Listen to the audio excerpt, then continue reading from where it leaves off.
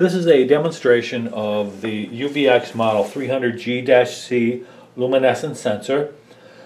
The sensor is set at approximately 50 to 60 millimeters from the target surface, which is several different black molding strips, and they have a UV clear UV promoter of some sort, and there's a fluorescent signal from them, and so we need to detect those with the sensor.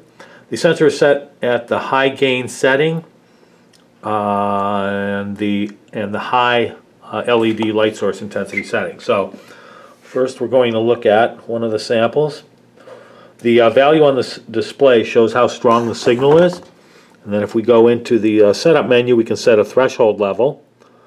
So right now the threshold is set at 63. Since we looked at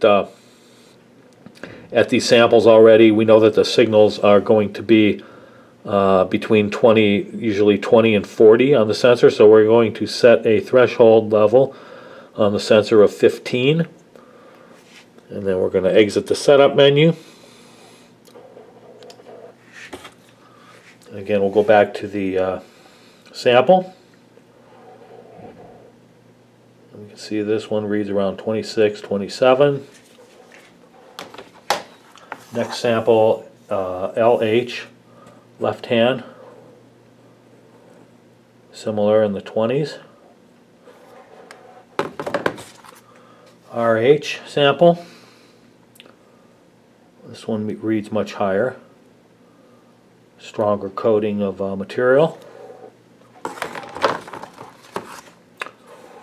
This one is on an opposite side.